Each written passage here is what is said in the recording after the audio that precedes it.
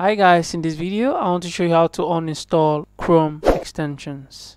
To get started, you want to go ahead and open your Chrome browser. So once you've opened your Chrome browser, what you want to do is to go to the top right corner here and click these three dots. You want to go to More Tools and then you want to click on Extensions. Alternatively, you can access that by simply clicking on the button here.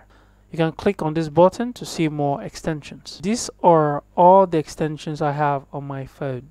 Let's say you want to uninstall this particular extension. All you need to do is to click on remove. But if you want to use this extension again, but if you just want to turn this extension off and use it later, all you can do is just click on this button here. And you see when I click on and off, you see this button appearing and disappearing. Alright, can you see that?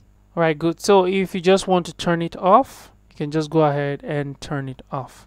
Let's say you have the extension and it is affecting what you're doing. You can just go ahead and turn it off.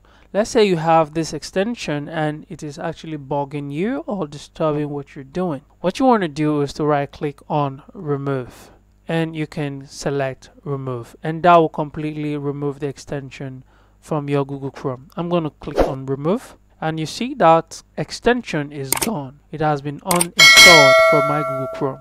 Guys, that is how to uninstall Chrome extensions. Thanks for watching and I'll see you in the next video.